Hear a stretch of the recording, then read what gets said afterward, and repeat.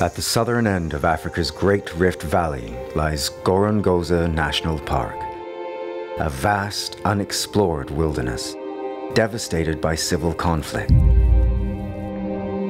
Now, the park is joining forces with biologist Edward Wilson to create a research facility like no other, the E.O. Wilson Biodiversity Laboratory.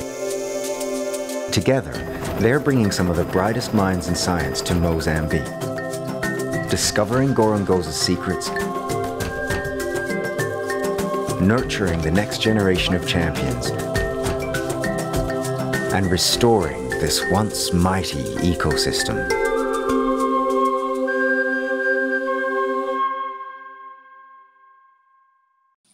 My name is Jen Guyton, and I am a mammalogist and large mammal ecologist.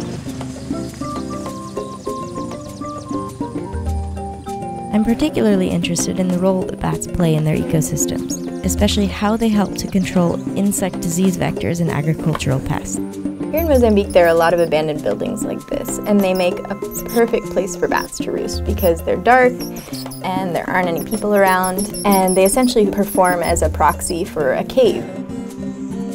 It's critical in biodiversity conservation to understand what it is that we're trying to conserve. The first step with bats is to know which species we have living in the park. So far, we've found about 20 species of bat, and I'm expecting that number to double. The best part about working with bats is that it allows me to see something that most people don't get to see. Because they're nocturnal and they fly, most people just see bats pass as shadows in the dark. I get to see them up close to study their biology. This is one of our dudes. This is a little male. I got a couple of these orange guys last year, and I've been back here a few times this year, and this is the first one I've seen, so I'm really excited to have caught him. You can see that he's just this extremely bright rufous orange color. It's really unusual. So the bats stay pretty cozy in these bags. It's nice and dark in there, and they really calm down once you get them inside, and they keep pretty comfortable. Now we're going to take these bats back to the lab so Peter can photograph them.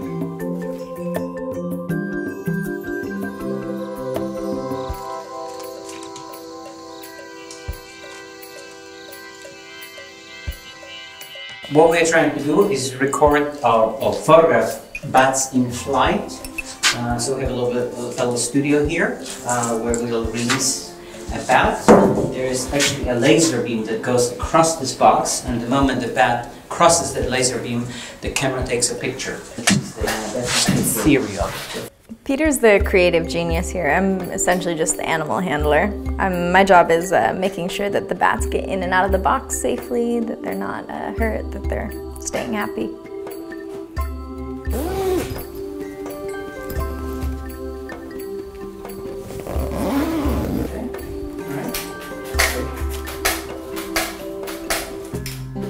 Okay, well, let's see what we got. Wow! Look at that! That's nice.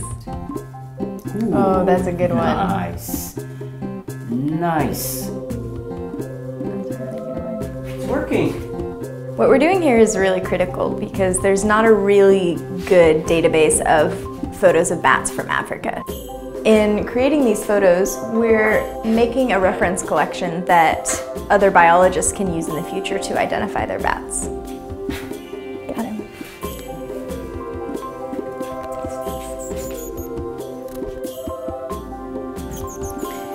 So now I'll take some measurements of these guys and take some hair clips and blood samples and release them.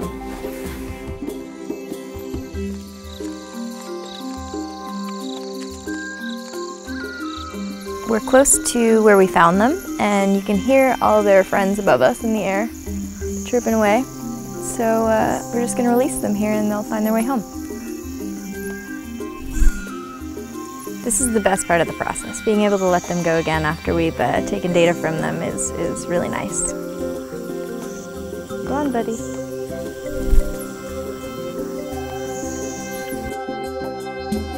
Small steps on a journey of 1,000 miles.